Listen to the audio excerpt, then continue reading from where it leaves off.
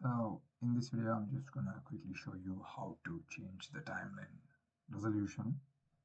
So for example, this is the normal resolution. You can see your timeline, media. This is the timeline one.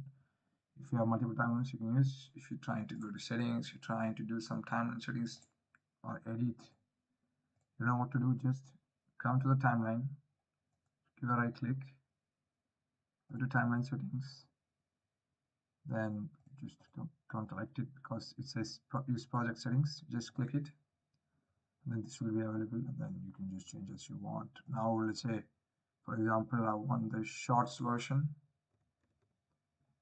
so I may probably give 1920. So it's very easy. So it's that simple, and then you can do whatever you want.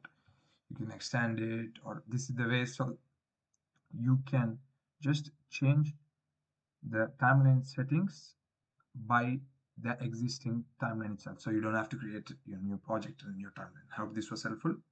Catch another one. Till then, be safe. Bye bye everyone.